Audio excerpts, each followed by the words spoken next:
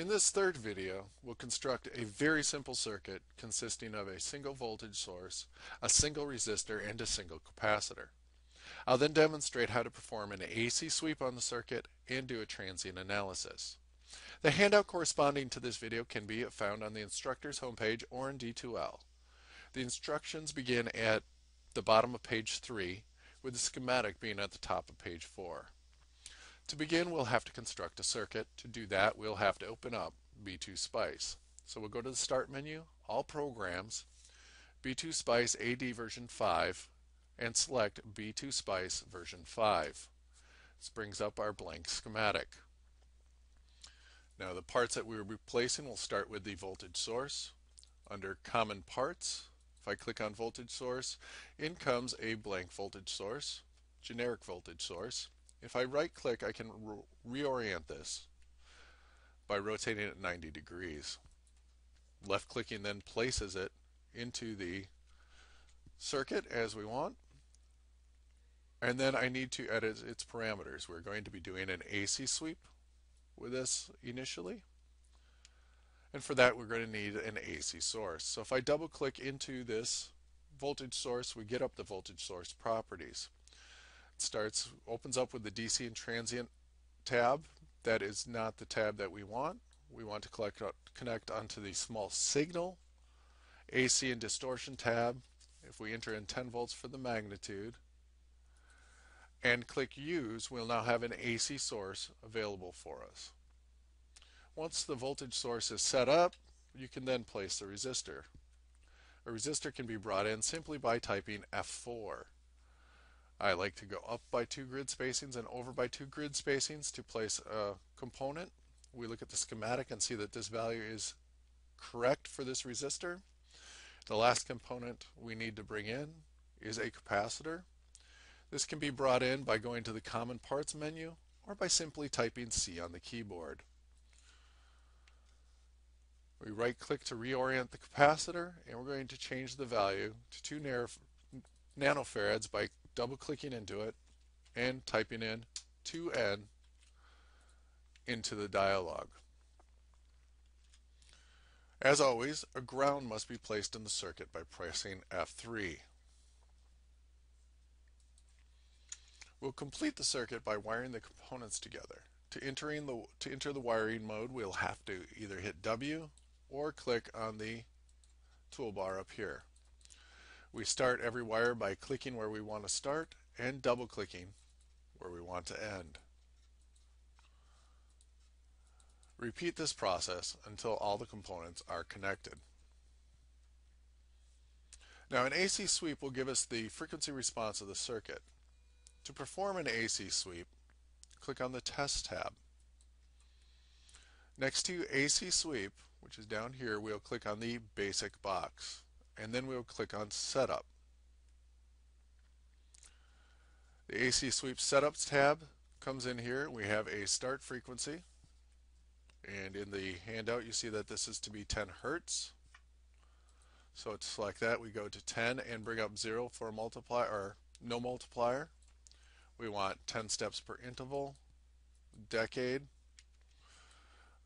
I want the amplitude to have nothing on it. I'm going to select magnitude. And then we have a single test. Now we have preset graphs. If we click on preset graphs, we're definitely going to want a graphical output since this is going to be multi-valued for output. We see a whole bunch of different dialogues come up here. And by selecting down here, we can pull in decibel magnitudes, we can pull in raw magnitudes, we can put phase angles in degrees or radians. If I click on OK, I want to show you another way to go in and get graphs, and that would be to go to Common Parts, click on Probes, and we can put a voltage probe in our circuit. When we put a voltage source in or voltage probe in our circuit, this will automatically graph the output. So now if we go down to output results, make sure that we have graph selected. We can go in here and check our preset graphs. They're right here.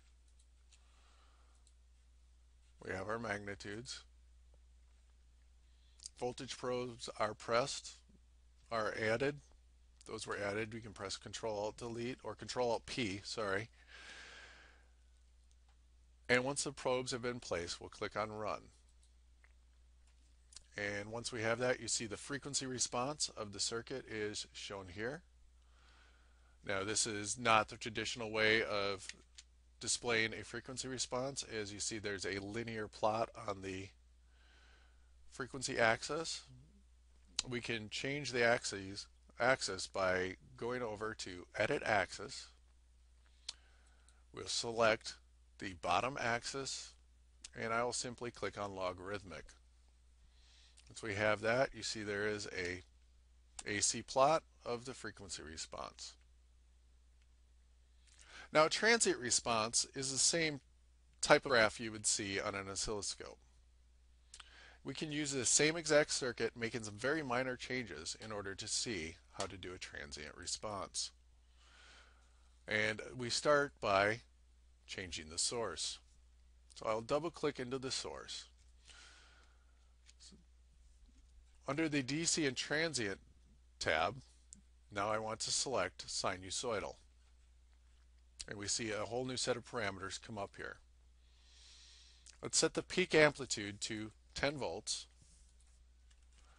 and the frequency to 100 kilohertz. Once we have those two set, we can click on OK, and now we see that the voltage source is changed to a sinusoidal source. To set up the transient analysis, we'll go back to the Test tab and to All Tests.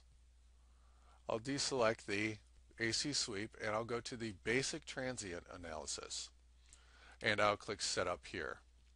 Now, transient analysis, as I said, is going to give us the same output that an oscilloscope would. We have a 100 kilohertz source. I would like to see several cycles of our output. So at 100 kilohertz, our period is about 10 microseconds, exactly 10 microseconds.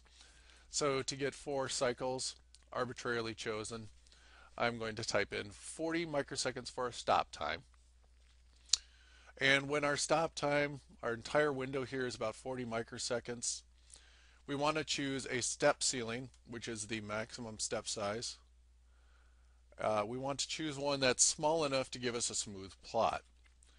And what I find, for the most part, is going about 100 times less than the window, or 0.4 microseconds in this case, is enough to give us a smooth plot. Once this is entered, we can go down and click on Run, and we'll see the sinusoidal waveforms appear down in the circuit, or the graph for the output. So now we've seen how to do an AC sweep and a transient analysis. The previous 2 videos showed you how to do different types of DC analysis. We've come to the end of our handout, and this concludes our basic introduction to the most common tools that we'll use in SPICE. Thanks for watching. Have a great day.